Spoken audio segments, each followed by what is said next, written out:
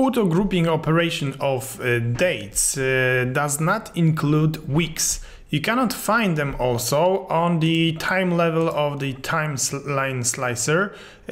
We have just years, quarters, months and days. There are no weeks, so the additional challenge for you in the do-it-yourself exercise, how to create a week slicer. Try to do it on your own and then check together with me.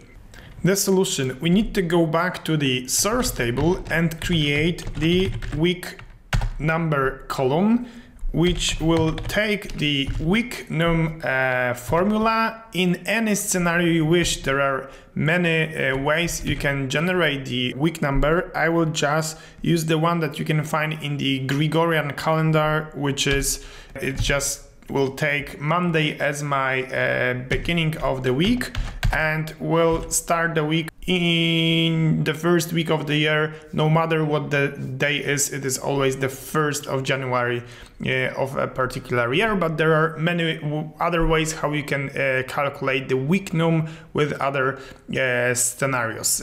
We need this column and we need to insert a pivot table on that, but additional puzzle in here is that I don't see the week column in here.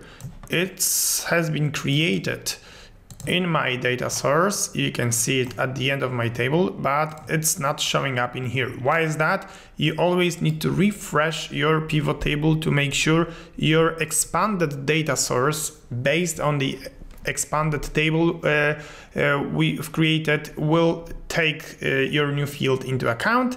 This is it.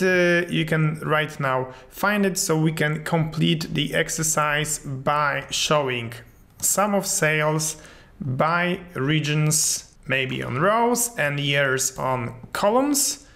And right now we can insert a slicer based on the week column. You can also think how maybe you can format the slicer. If you've got plenty of weeks, maybe you would like to create a more compact form for that. And it's good to remember that you can use your left mouse and multi-select items in a row, which might be useful whenever you have a slicer with numbers like this. This is it for the lesson number 5. See you in the next lesson.